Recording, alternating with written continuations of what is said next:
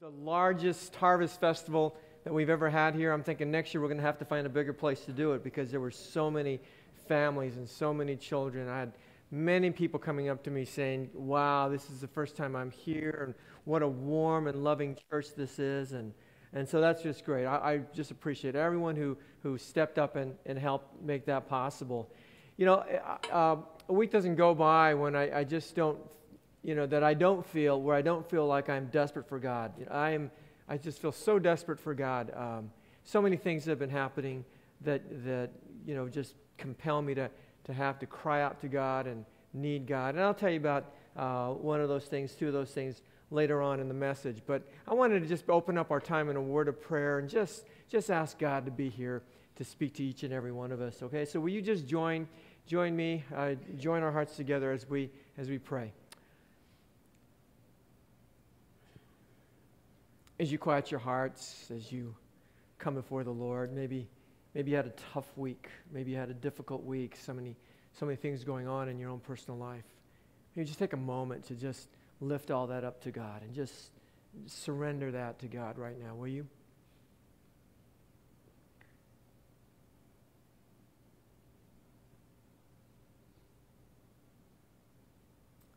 And then will you just pray this prayer with me as we did last week? Dear God, speak to me. Speak to me today. Our Heavenly Father, we come before you this morning.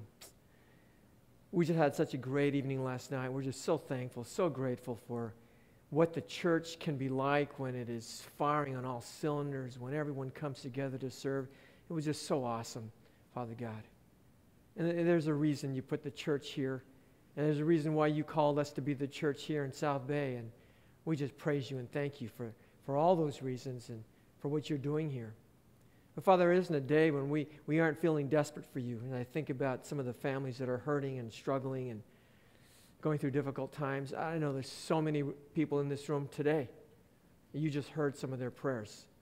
God, some of them had some really tough weeks, a tough week. Some of them really going through the ringer.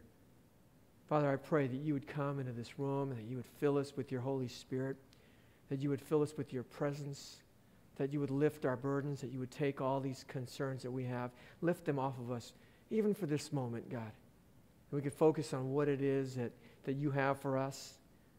I pray, Father, your Holy Spirit would work so powerfully to make application, help us to make application for the things that we hear today, that we might become the people you want us to be. But God, we surrender our lives to you. We surrender our struggles with you, all of the hurts and all the things that we've been through this week, and we ask, God, for your help and divine intervention in our lives. So, Father, thank you so much. It's so good to be here. Will you bless our time together? We ask this in Jesus' name. Amen. Well, hey, good to pray, isn't it? I want to ask you to check this out. This is a cochineal beetle.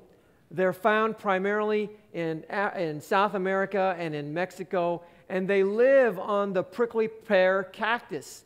The female beetles feed off of the cactus berries, the red cactus berries, which explains why when you squish one of these little critters, it will give off it will ooze this red, bright or dark red, crimson-colored liquid.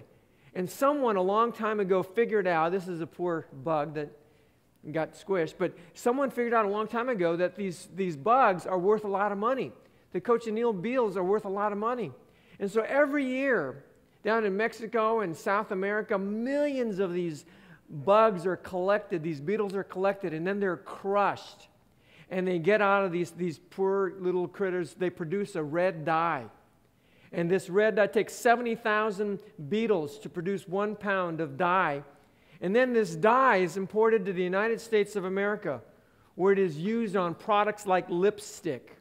Maybe you're wearing red lipstick today. You might want to wipe it off real quick. There might be a handful of beetles in your stick of lipstick. It's used in juices and in candy and in yogurt. I mean, does that bug you or what? It bugs me. In fact, a couple years ago in 2012, Starbucks admitted that they used cochineal dye to color its strawberry frappuccino. So if you like strawberry frappuccino, there's probably a couple of handfuls of beetles, and they're all crushed up so that you can't tell, but just to give it a little bit of color. It's not the strawberry that gives it the color, it's the beetles that gives it the color. But I understand that with the uproar, the vegans went crazy and all the bug lovers went crazy, and Starbucks discontinued this practice, and they use something else now. Who knows what that is? But isn't that crazy? You know, for the last 2 weeks, we've been in a series here called Crash. And you might remember that we learned that a crash is a group of rhinos, and they come together and they charge forward. And they call it, I suppose they call it a crash because these rhinos have such poor eyesight, they don't know where they're going. But when you get a 2,000-pound beast charging at you, anything can happen.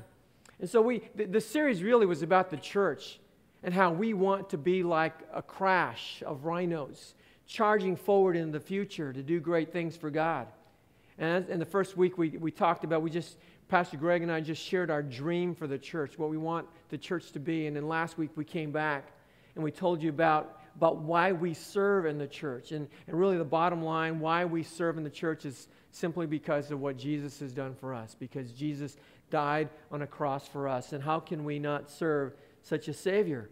And that was what we talked about. Last week we looked at Ephesians chapter 2:10. Now you have a sheet in your Baywatch. We've got all the verses listed there for you as well. I think it'd be really helpful to have one of those. If you don't have a program, you might want to lift up your hand and our ushers will get one to you. But we looked at Ephesians chapter 2:10, which tells us that we were created to serve. We were created to do good works. So I want to show you this verse again one more time. And it says, "For we are His workmanship." And I want you to circle the word workmanship.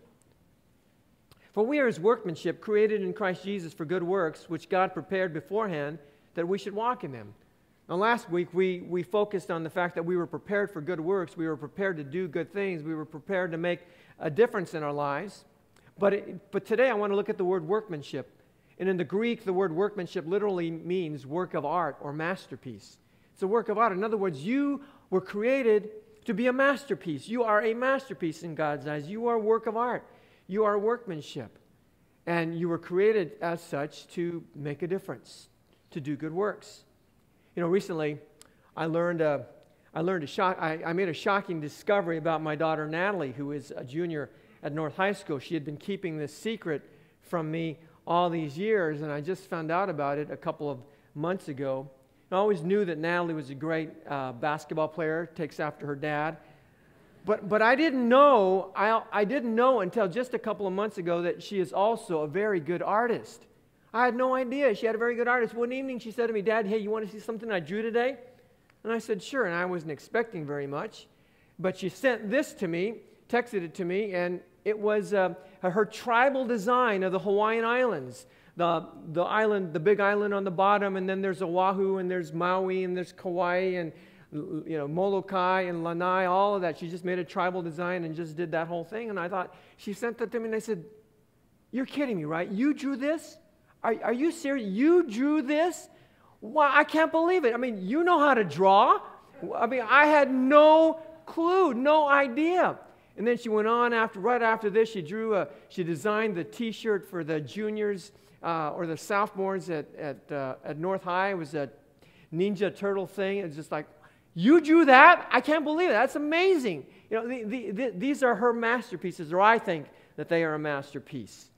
Well, Paul said that you are a masterpiece. He created you to be a work of art, which means that God put you together intricately and thoughtfully. In fact, the Bible says that we are fearfully and wonderfully made. Why? For the purpose of serving Christ, for the purpose of doing good works. And in order to serve Him, in order to serve Christ, God designed you in a very unique way. And that's what I want to talk about today. You know, in his book, Doing Church as a Team, Pastor Wayne Cordero gets the word design, and he makes an acrostic out of it. And I want to share that acrostic with you today. And it begins with the letter D for design, D-E-S-I-G-N. But it begins with the letter D, which stands for desire. So you can write that one down. You can fill that in. The D stands for desire. And by the way, Pastor Wayne Cordero is going to be here in 2 weeks, the weekend of November 14th and 15th. So we're really excited. He's going to come back. He was here for our grand opening, and he came for DCAT in our first year that we were here, but he's going to be back. If you haven't heard him, extraordinary leader, extraordinary teacher, has written a bunch of books, and we just absolutely love Wayne, and he's going to be here with us speaking at both services. And so please invite your friends. Please tell them about Wayne being here. But here's the thing, and this may sound a little harsh, but it's not meant to be harsh. If you have friends and they love Pastor Wayne and they go to another church, don't invite them. All right? Don't invite them. Invite someone who doesn't know Jesus to come to church that weekend so they can hear this amazing speaker. You know, we don't want to get people from other churches to come to our church. No, we want them to stay at their church and help their church to grow. We want people who don't go to church to come to church. And I think they'll really enjoy hearing him speak that weekend. And then, especially because Sundays are packed, Saturday, if a bunch of you, if we can get 100 of you to move over to the Saturday night service, that'll free up a whole lot more space on Sunday morning. And that'll be great as well. So that's coming up November 14th and 15th. You don't want to miss it. It's going to be awesome. And of course, we're going to have our 24-hour prayer vigil on Friday from 6 p.m. all the way to 6 p.m. on Saturday. We're going to be praying through the night. So important that we pray, that we be desperate for God. So I hope you'll sign up for that as well. But God designed you. God designed you to serve Him, and it begins with the letter D in the word design, and it's desire. Desire can do funny things to you. It can make your heart beat a lot faster. And that's what happened to me when I first fell in love. Cheryl was not my first love. Patsy was my first love. This is the first time I've ever talked about this publicly. Patsy was so cute, and she had curly brown hair, and whenever I was around her, my heart would beat faster. Desire. I want to show you a picture of Patsy. She's on the very top row. She's the fourth one from the right. That's Patsy there, and I'm right in the middle here, the little guy in the bottom row, right in the middle, the good-looking kid. I kind of look like Evan Ma, I think, right there. We were in the 3rd grade, and I remember I was so smitten by this little girl. I just thought she was the cutest thing in the whole wide world, and every time I got near her, my heart would beat faster, and I was thinking, what's going on? What's going on? The problem is she didn't want to have anything to do with me. According to the Bible, our desires come from our heart. Comes from our heart. Psalm 37:4 says, delight yourself in the Lord, and He will give you the desires of your heart. His desires come from our heart. And your desires, your heart can make your heart beat a little bit faster, if not literally, figuratively. You see, God has given each one of us a unique heartbeat. And it races a little faster when we encounter activities and subjects and topics and circumstances that interest us, that we are passionate about. For example, I can say that all of our pastors, Pastor Greg, Pastor James, Pastor Dave, we have a heart. Our heart beats for the church. We love the church. Pastor Greg and I, our heart beats for Japan, as you know. Our heart beats for Japan, where only a little more than 500,000 people out of 127 million know Christ. And so our heart beats for Japan. Sherry Roberts, her heart beats for Uganda, as you know. And this year, I think we're going to be, or next year, 2016, we're going to be sending the largest team we've ever had. So many of you have expressed an interest in going to Uganda. My wife's heart beats for Uganda, not for Japan. Lillian and Nan, their heart beats for our kids. They love our kids. We had over 200 kids here last night, and they just love kids. Think about Laura Shishido, who comes to our church. Her heart beats for people with special needs because she has a son with special needs. So what is your heartbeat? What is your heart desire? What makes your heart beat a little bit faster? Is it for homeless people? Is it for single people? Is it for couples with kids? Is it just with couples? Is it for abused children? Single parents? Is it for the elderly? Is it for those who have gone through divorce? Is it for those who are addicted? Is it for those who are widowed? I mean, what is your heart beat for? Does your heart beat for people who live in faraway countries like China or Russia or Myanmar or Yemen? Did you know that in Yemen, there are 8 million people who live in the northern part of Yemen? And according to David Platt, 8 million people live in the northern part of Yemen, which is a hotbed of ISIS and terrorism. But out of those 8 million people, according to Pastor David Platt, he says only 30 of them are Christians. They've been able to figure out that only 30 people out of 8 million in northern Yemen are Christians. Does anyone here have a heart for the Yemenis? Wouldn't it be great if someone said, I have a heart for the Yemenis, and we put all the resources together and we'll send you to Yemen? Wouldn't that be awesome? They need to be reached with the gospel of Jesus Christ. The E in design The D is desire. The E in the word design stands for experience. You can write that one down. It stands for experience. Your life experiences are an important consideration in determining where and how you serve. You know, when I was a student at Belvedere Junior High School, I ran for, this was after my Patsy days, I ran for student body president, and I won. And then I went to Roosevelt High School, and later on I ran for the editor of the school paper, and I won. And then I went to Pepperdine University in Malibu, and I ran for student body president there, and I won. It was amazing. Since I was a little kid, as long as I can remember, I've always desired or always aspired to lead. And all of these experiences have helped to contribute to the person I am today. I love to be part of leadership.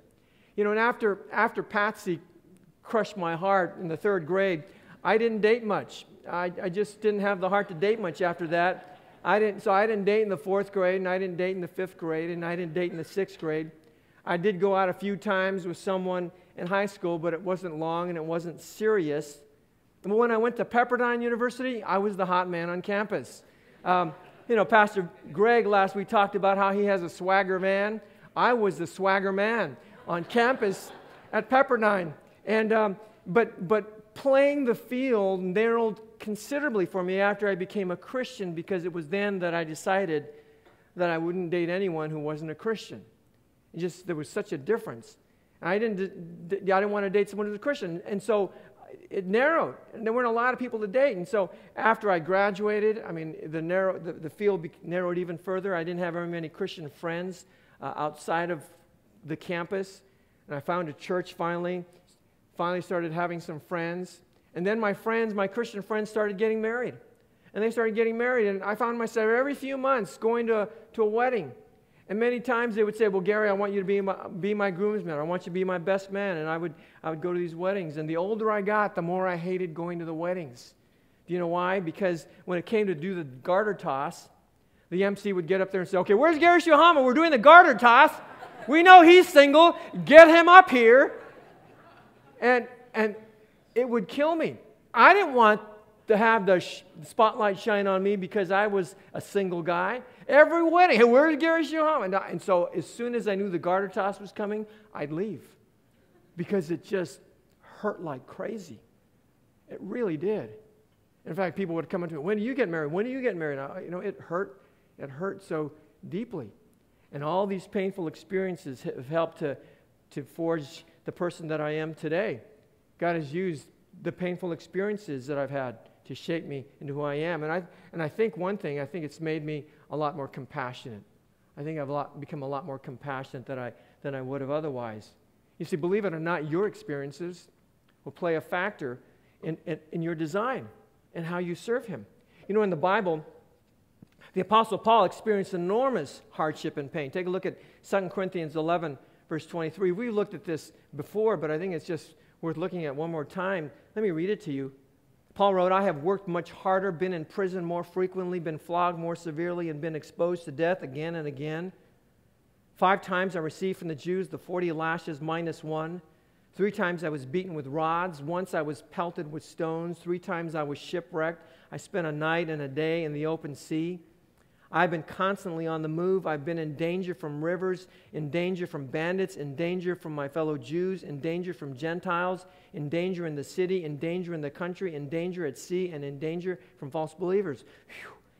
I have labored and toiled and have often gone without sleep. I have known hunger and thirst and have often gone without food. I've been cold and naked. Besides everything else, I face daily the pressure of my concern for all the churches. I mean, you can start right there. He was just put through the ringer. I mean, it was just a meat grinder. It was pulverized. I mean, beaten and battered. I mean, he just went through it all. And then here's the clincher. Here's the clincher, verse 29. At the end of it all, he says, for who is weak, and I do not feel weak? Who is led in a sin, and I do not inwardly burn? And here's what Paul was saying. Because of what you've been through, because of what I've been through, I could relate to what you're going through. If you are weak, I've been there. I can relate to you because I've been weak.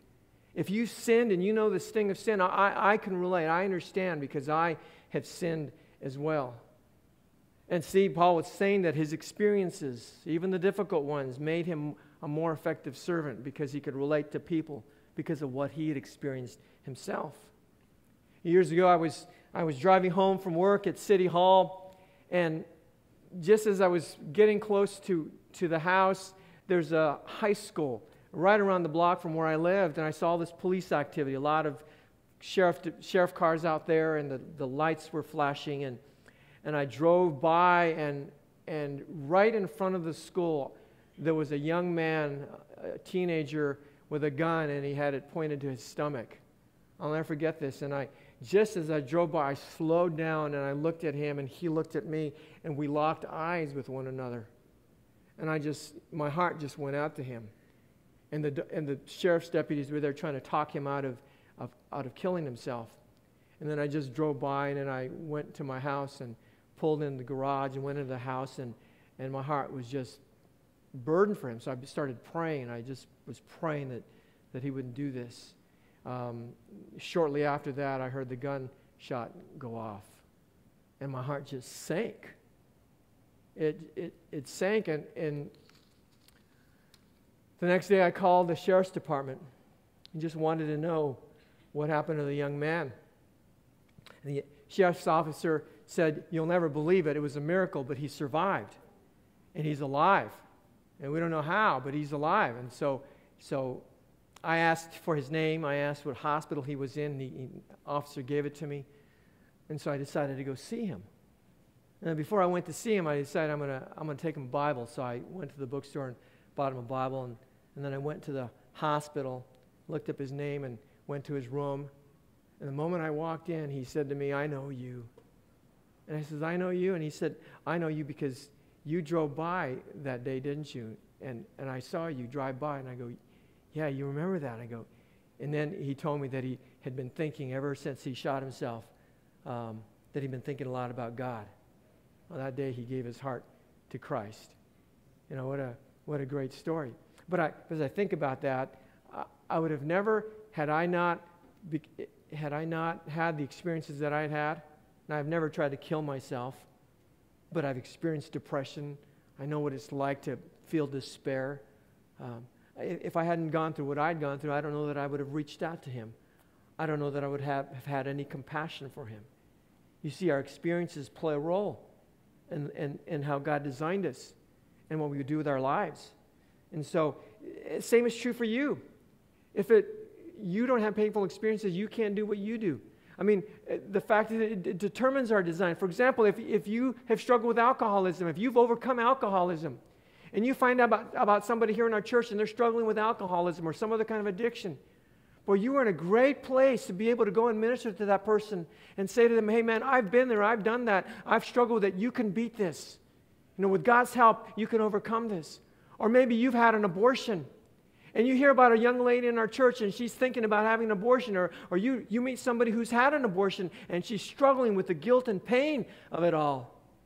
You're in a position to be able to tell her about the love and the grace and the mercy of God and of Jesus, that if you turn to Him, He will forgive you even of having had an abortion. Maybe you spent some time in prison or jail, and you find out that somebody here is in prison or jail, and you're in a position to be able to minister to them because you've been there and you've done that. Or maybe you've lost a loved one, which happens a lot because everybody dies. Maybe you lost a child, and you find out that somebody else has just lost a child. God has put you in a position to design you in such a way that because you've been through it, you can go to that person and just wrap your loving arms around them, encourage them, and pray for them. See, our experiences factor into the design. The S in the word design stands for spiritual gifts. So D, desire, E, experiences. The S stands for spiritual gifts. You know, every person who becomes a Christian, everyone who becomes a Christ follower is given a spiritual gift. Did you know that? If you're a Christian today, if you become a Christian, God has given you a spiritual gift which you can use to serve the Lord. So write that down, spiritual gift. Right, and you can write this one down as well. I've been given a spiritual gift to serve Christ. You've been given a spiritual gift to serve Christ. 1 Peter 4:10 says, "As each has received a gift, use it to serve one another as good stewards of God's varied grace." Circle the word gift. And then underline serve one another. And then tie the gift and the serve one another together. Just put a line to connect them together. You've been given a gift, a spiritual gift, with which to serve others. See, the gift, notice, the gift that has been given to you is not for you. The gift that God has given to you is for somebody else. That you would use that gift to serve somebody else. And by the way, all the spiritual gifts can be found in 1 Corinthians 12, Romans 12, Ephesians 4, and 1 Peter chapter 4. And this Wednesday evening at 7 p.m., from 7 to 9, Pastor Greg and I are going to teach a 2-hour class here called Crash Course. And during this class, we're going to do this for the next 3 weeks, starting this Wednesday. But this Wednesday, we're going to get really specific about your design. We're going to give you some exercises that might help you to discover what your heart is, what your desires are. We're going to give you some exercises that help you to reflect on your experiences, what you've been through. And then we're going to also talk about your spiritual gifts. We're going to get into a lot of detail here over some of the gifts. We'll tell you about what the gifts are.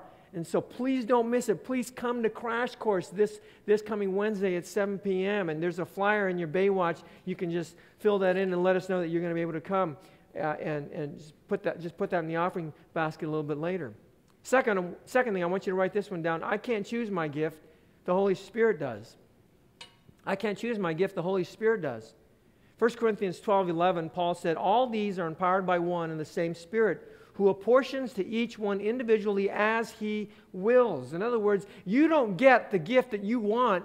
You get the gift that God decides to give you. Your job is just to figure out what gift He gave you. You can't say, oh, I want that gift, or I want this gift, or I want, this is the gift. No, you just, whatever gift God gives you, that's your gift. You have to figure out what that gift is. Third, write this one down. I have at least one spiritual gift. I have at least one spiritual gift. 1 Corinthians 7:7 says, I wish that all were as I myself am, but each has his own gift from God, one of one kind and one of another. Now, it's possible. Everyone gets one spiritual gift with which they can use to serve the Lord. It's possible you can have 2 gifts or 3 gifts. I believe I have 2 gifts. My top gift is teaching. My second gift is leadership. And so I can use these gifts now to serve the church. And now imagine if you have a gift and you don't serve the church, right? If I decide that I'm going to come up here and do something else other than teach, then the church is going to be in a bad way, right? So you all have a gift. You got to figure out what that gift is. The fourth one, I must not neglect my gift. I must not neglect my gift. 1 Timothy 4:14 says, do not neglect the gift you have. Do not neglect the gift you have. Circle the word neglect. The worst thing that you can do is not know what your gift is. Actually, what's even worse than that is to know what your gift is and you don't do anything about it. To know what your gift is and you don't use your gift is a total waste of your life. So I would ask you, do you know what your spiritual gift is? Do you know what it is? You have a gift. You have at least one gift that God has given you. Do you know what it is? Once you know what it is, then you start using that gift to serve the Lord. The I, number 4, the I in design, the word design stands for individual personality. Individual personality. God designed everyone with a unique personality. It plays a role in how you serve. Now, there are basically 2 types of personalities. There are introverts and there are extroverts, right? Introverts and extroverts. And you probably have a pretty good idea whether you're an introvert or extrovert. At least you should. If you don't know whether you're an introvert or an extrovert, then let me give you, just for our purposes today, by the way, you can get into a whole lot of detail. I mean, these introverts and extroverts, there are all kinds of introverts, there are all kinds of extroverts, and we're going to get into that on Wednesday night. It's going to be a lot of fun, so don't miss it. But we'll get into that a lot deeper. But just for our purposes today, there are 2 kinds, introverts and extroverts, and the question is, which are you? And if you're not sure, then let me give you a quick little quiz, a short little quiz, to help you determine whether you're an introvert or an extrovert. All you need to do is just write down some letters here, A, B, or C. Okay, the first question is this. First question on the survey is this. I enjoy being the center of attention. All right, is that you? Do you enjoy being the center of attention? A, most of the time. If that's you, just write A on your sheet. B, sometimes. Or C, no, I dislike being the center of attention. Okay, which are you? Are you A, B, or C? Do you like being the center of attention? Do you not like it? Sometimes it's okay. All right, question number 2. Being around other people makes me feel energized. Is that true? Is it A, I feel inspired and motivated around others? If that's you, then write down A. B, somewhat, but I also enjoy having time to myself. Or C, no, I find interacting with lots of people exhausting and draining. All right, if that's you, then write down C. Number 3, when given a choice between working as part of a team or working as a group, I prefer to A, work with as many people as possible, B, work as part of a small group, or C, work by myself. Which is you? Which would you rather do? Work with people, work with a small group, work with nobody. Number 4, I enjoy solitude. No, I just like being alone. Is that you? A, you just like being alone. B, somewhat, I don't mind spending time alone, but I also need to get out and socialize. Or C, yes, a great deal. I love solitude a great deal. Is that you? A, B, or C? Number 5, social gatherings. Just a couple more. Social gatherings, I tend to A, talk to as many people as I can. B, spend time with a few people that I know. Or C, keep to myself. Number 6, when talking to other people, I typically A, speak spontaneously without thinking first. B, speak freely but monitor what I say to some degree. C, plan out what I plan to say carefully before speaking. Which is you? A, B, or C? Number 7, there's 2 more. I enjoy meeting new people. Is that you? You enjoy meeting new people? Yes. A, yes, I'm always making new friends. B, sometimes, depending on my mood. Or C, not at all. I don't enjoy meeting new people. I prefer to socialize with a small group of close friends. And finally, number 8, other people might describe me as difficult to get to know. Is that you? Other people describe you as difficult to get to know. A, no, I love sharing my thoughts and feelings with others. B, somewhat, but I open up to people after getting to know them. Or C, yes, I'm reserved and a private person. Okay, which are you? A, B, or C? All right, tally up your answers. How many A's do you have? All right, tally up the number of A's. How many B's do you have? And how many C's do you have? All right, if most of your answers are A, then you are an extrovert.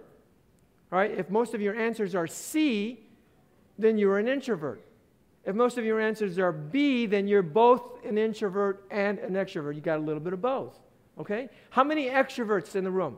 Extroverts. We got a couple of extroverts that'll stand up and start dancing around and singing, want to come up on this stage. They're thinking, I want to get up on that stage. I want to get up on that stage. How many of you are introverts?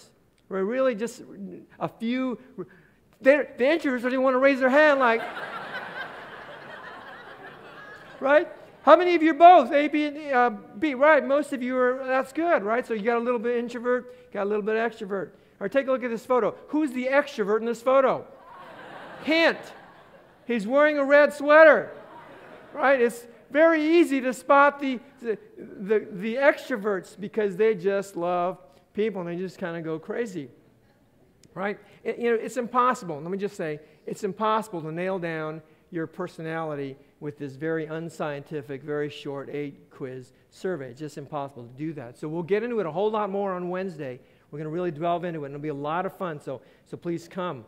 But in the Bible, we can see how personalities affected how certain characters interacted with each other and how they even did ministry.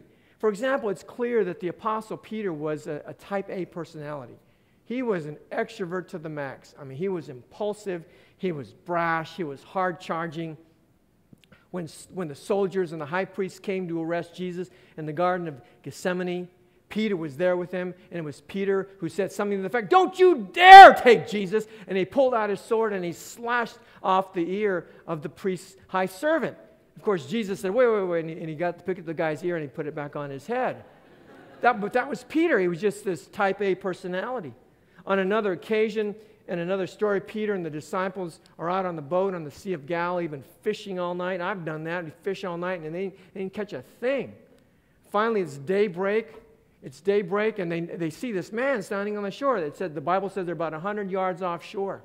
And he sees this man, and once Peter realizes that the man that they see on shore is Jesus, the gospel tells us, John 21:7 tells us that he just jumped out of the boat and headed for shore. In fact, if you take a look at John 21:7, it says, when Simon Peter heard that it was the Lord, he put on his outer garment, for he was stripped for work, and threw himself into the sea. I mean, he just threw himself into the sea. He didn't slip out of the boat and just jump. He just threw. And you know what it says in verse 8? The rest of them all rowed back to shore. But Peter, oh no, there's Jesus. That's where I'm going. Forget you guys. I'm not going to wait for you. I'm just going. And because he was that hard-charging type personality. Someone who was the opposite of Peter was his brother Andrew. Andrew wasn't impulsive. He wasn't hard-charging. He was an introvert, right? He was the one, he's like, barely want to raise his hand. When actually Andrew found Jesus before Peter did. And when Andrew found Jesus in John 1:42, it says, you know what it says? It says he brought him to Jesus. Notice that? He brought him to Jesus.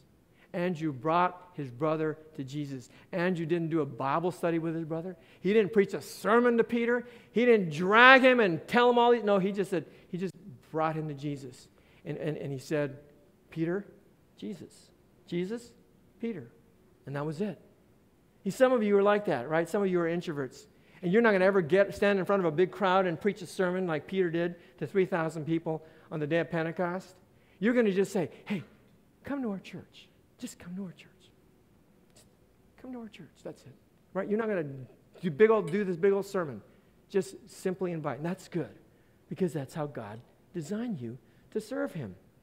In terms of application, if you're an introvert, the greeting ministry may not be for you, right? Because you're going to stand there at the entrance to our church and you might be like Eeyore, like, hello. Welcome to South Bay Community Church. Oh no, here come more people. Well, we want you to be like Tigger, right? Bouncy, bouncy, bouncy. Oh, here come more people. Come on in, everybody. Welcome to South Bay Community Church.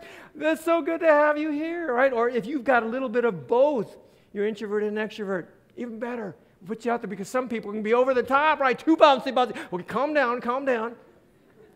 And that's most of you. Right? All of you ought to be greeters in our church because you got a little bit of both. You're not too over the top, but then you're really friendly. I had so many people come up to me last night and say, you know what? It's my first time here. Everyone is so friendly. That's good. We want to hear that, right? We want to hear that. So many other practical applications, but your individual personality fits into your design, and it determines how you will serve. The G in design. The G in design stands for growth phase. It stands for growth phase. After I became a Christian at Pepperdine, I couldn't believe it. I was actually invited to go on a 1-year mission trip to Japan. And even back then as a 21-year-old, I had a heart for Japan. I'd never been to Japan in my life, but I just thought, I got to go to Japan. I want to go to Japan. I want to go to work. I want to go work at this church in Ibaraki. I remember Ibaraki Prefecture. I want to go there. But then I thought, but what do I know? I just became a Christian. I barely read the Bible. I didn't have a consistent prayer life. No one ever sat down and told me how to do devotions. I didn't know how to lead someone to Jesus Christ, tell somebody about Jesus. Didn't know anything about these things. I knew nothing about ministry. But there was just tugging in my heart, oh, you ought to go, you ought to go. And people would say, oh yeah, you ought to go, it'd be really good for you. And finally I said, no, I can't. I don't know anything. And so at the end of the day, I didn't go, and I'm so thankful I didn't. I think if I had gone to Japan when I was a Christian for only a couple of months, I think it would have been disastrous for them and for me, for my faith. The growth phase of your design has to do with where you're at spiritually and where you're at emotionally. Where you're at spiritually and where you're at even emotionally is critical with regards to your serving. If you're a brand new Christian, if you're brand new to the faith, I wouldn't recommend that you go to Yemen, and try to work with the Yemenis where there are only 30 Christians among 8 million people. Probably not a good idea. And I wouldn't recommend that you lead a ministry or lead a Bible study. You just become a Christian, now you're leading a Bible study? How does that work? You've not even read the Bible, right? You shouldn't be planning a church. So many other things like that. If you're hurting or you're grieving or you're angry, you got some personal issues that have been coming up in your lives, maybe this is the time to just pull back and take some time to grow in your faith and heal before you jump right in. You need to take baby steps. When Paul was converted to Christ, he didn't begin preaching his preaching ministry the very next day. He was a great preacher, wrote half of the New Testament. He didn't do all that right away. Galatians 1:17, the next verse, tells us that he went away to a desert in Arabia for 3 years, and that's where he prepared himself to serve Christ. The good news in our church is that most of the ministry opportunities you see on that ministry's opportunities list, most of the opportunities there are suitable for new believers as well as mature believers. I mean, you can jump in just about anywhere unless it's a leadership role. And when you serve Christ, you got to consider your growth phase. Where are you at spiritually? And where are you at even emotionally?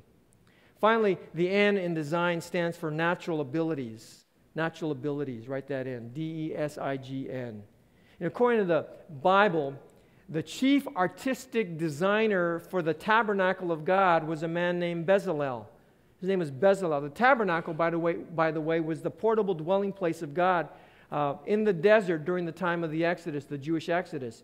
Exodus 35:30 says this, "Then Moses said to the people of Israel, 'See, the Lord has called by name Bezalel, the son of Uri, son of Ur, of the tribe of Judah.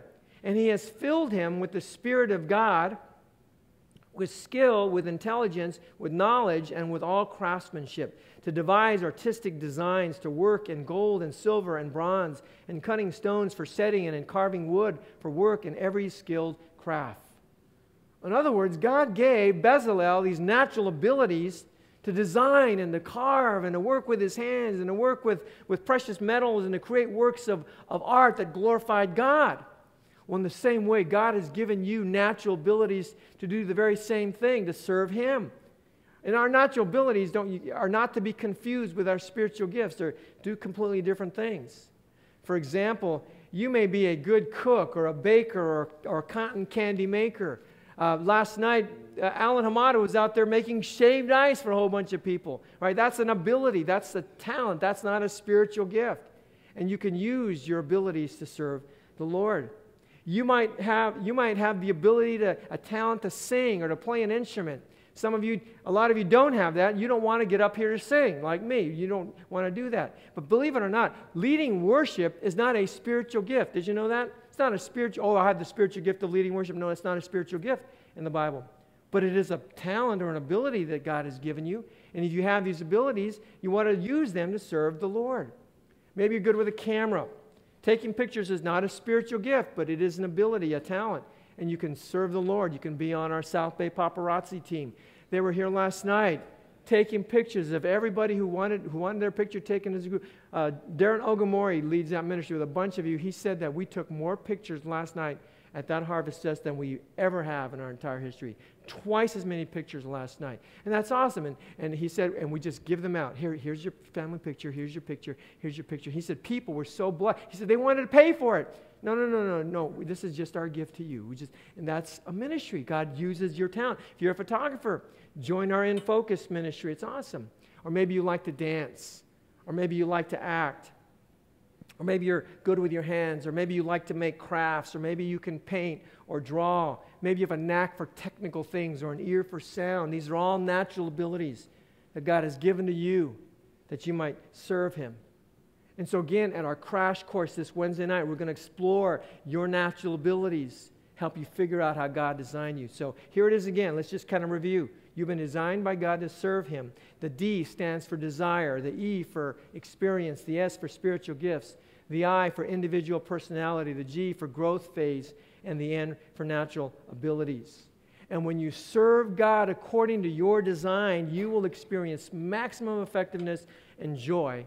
But if you serve Him, if your service is not in accordance with how God designed you, will eventually lead to frustration and ineffectiveness, kind of like the rabbit, the penguin, the squirrel, and the eagle. The rabbit, the penguin, the squirrel, and the eagle. They wanted to make a difference in this world. And so they decided to go to school and to get educated. And they had, as their curriculum included running and climbing and swimming and flying. The rabbit's first class was running. He loved to run. He was at the top of the class. The rabbit was really fast. The rabbit said, "I love school because I love to run." But the penguin hated to run. Penguin didn't run very well, and the squirrel didn't run very well either, and neither did the eagle. And the instructor said to the penguin, the squirrel, and the eagle, "What's wrong with you? Why can't you run like the rabbit?" Well, the rabbit's next class, second class, was swimming. And when he saw the water, he says, "I hate water. I hate to swim." And the instructor says, "No, you're swimming." He kicked the rabbit into the pool, and he almost drowned. And when the squirrel saw the water, he says, "I ain't going in. I hate water too." And the eagle said the same thing. But the penguin saw the water, and he dove right in. He loved the water. He swam like a fish. And the instructor said to the rabbit, the squirrel, and the eagle, "What's wrong with you guys? Why can't you swim like the penguin?" And the rabbit, his next class was climbing. And no matter how hard he tried, he just couldn't get up that tree. And the eagle couldn't get up the tree either, and neither could the penguin. But climbing the tree, piece of cake for the squirrel. Squirrel saw the tree, and he just scurried right up that tree. He said, "I love this class. I love climbing." But the others hated it. And the instructor said to the rabbit, the penguin, and the eagle, "What's wrong with you guys? Why can't you climb like the squirrel?" And finally, the rabbit's last class was flying. And the rabbit, no matter how hard he flapped his rabbit feet, couldn't get any lift. Neither could the penguin. Penguin can't fly, and neither could the squirrel. They flew nowhere fast. But when the eagle flapped his wings, he soared like an eagle. And he said, "I love this class. I love to fly. Wow, look at him fly." And then the instructor said to the rabbit, the penguin, and the squirrel, "I don't understand. Why can't you fly like the eagle?" Why? Because that's not how God made them. Right? That's not how He made them. God made the rabbit, the penguin, the squirrel, and the eagle. He made them all different. He made them to do what only they can do, and He made them to do what others cannot do. In the same way, God made you special. He made you to do what others cannot do. He made you to do something unique and something special, to serve Him. The only thing that God made all of us to do is serve Him. What you have to figure out is how God made you to serve Him. And when we serve Him in accordance with how He designed us, you will run like the rabbit, you will climb like the squirrel, you will swim like the penguin, and you will fly like an eagle. You've just got to figure out how God designed you. One last thing. On Thursday, Pastor Greg got a call from a young lady who attends our church, been attending for just a few months. She comes with her husband, Jeremy. And she called on Thursday, was really pretty distraught and in tears as she spoke to Pastor Greg. And she says on Monday, she says, "My husband, Jeremy, who's only 33, was diagnosed with a very rare form of leukemia. And he's on a respirator. He's on life support." This was Thursday. And I don't know what to do. So I thought I'd call the church. And Pastor Greg took the call, prayed for her, and told her that we wanted to come down and pray for Jeremy. And so she finally said, she called back Friday, said, "Would you come Friday?" So 2 days ago, Pastor Greg and I went over to the hospital, ICU, to pray for Jeremy. And it was just really heartbreaking. He's on a respirator. He's so sick, and he is desperately in need of our prayers. And we told Juliet that we would tell you all about it, and that we would pray, that you would pray for him. And yesterday, Pastor Greg got another call saying that his condition had worsened, and so he went down again yesterday. And when Pastor Greg told him that we were going to be praying for him, she just said to him, Jeremy, the church is going to be praying for us. Everyone's going to be praying for you. A whole lot of people are going to be praying for you. Okay, you got to fight. You got to beat this thing." And as we chatted in the car on the way back from the hospital, Pastor Greg and I thought, this is why we serve. Not just him and me, but this is why we all must serve. This is why the church has got to do what it does so well, so that we can be there for people who are hurting, so we can be there for people and pray for them when they are sick, so that we can be there to point people, no matter who they are, young or old, white or black, yellow or red, that we can point them to Jesus. I mean, this is why we do what we do, so that you and I can be the hands and feet of Jesus. That's why we serve. That's why it's so critical that you use the gift that God has given you to serve Him, so that we can be there for other people. I thought about all those people who came last night to our Harvest Fest. And I thought about all of our servants, all of you who brought candy, all of you who brought cases of water, all of you who've been praying, all of you who've just served in one of the game booths, all the ones of you who served the tacos and the rice last night to our guests. You didn't just bring candy. You didn't just serve rice and tacos. You didn't just bring a case of water. No, you didn't just help out with the children's ministry or ITM or whatever. No, you know what you did? You touched a person's heart so that they can hear about Jesus. You touched a child's heart. So maybe they'll say to their mom and dad, I want to go back to that church. Can we go back to that church on Sunday? So they'll come and they'll hear about Jesus in their kids' group class. And mom and dad will come to the main worship center and hear about Jesus here. That's why we do what we do.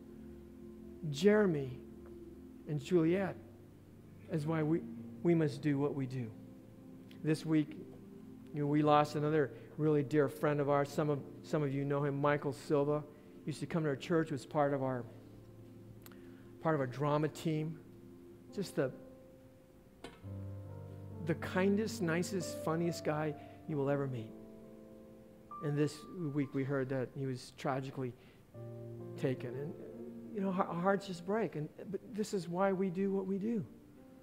And so I hope that you will prayerfully consider serving. And if it's not at this church, that's okay. Go to a Bible-teaching church, a Bible-believing church. Find out what your gift is and serve Him there. But serve Him. If something so small and insignificant as a beetle has a purpose, how much more do you? God created you to be a workmanship, a masterpiece. Don't neglect the gift that God has given you. Serve Him and make a difference. Let's close our time in prayer.